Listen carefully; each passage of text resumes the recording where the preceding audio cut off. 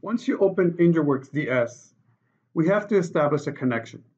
We go to Tools, Connection, select Connection. Here, there are multiple choices: offline, control unit, serial, IP address search, and network search.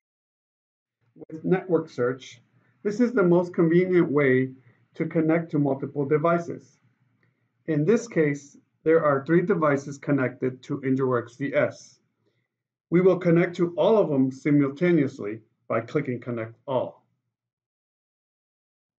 With the connection established, we have the following options: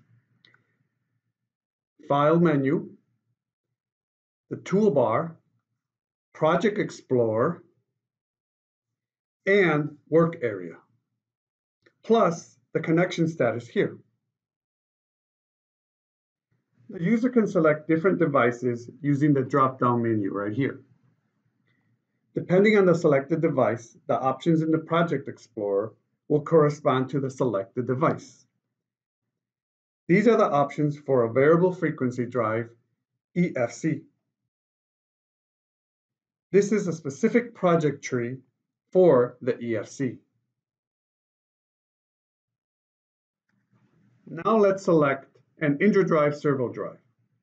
This is the project tree for the IndraDrive.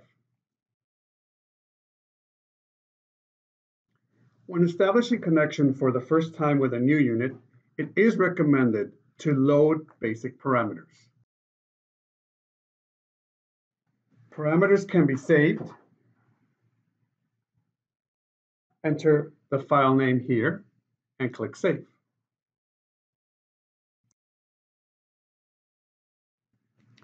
Also, if you have saved parameters, you can load saved parameters. Select the file here and click Load.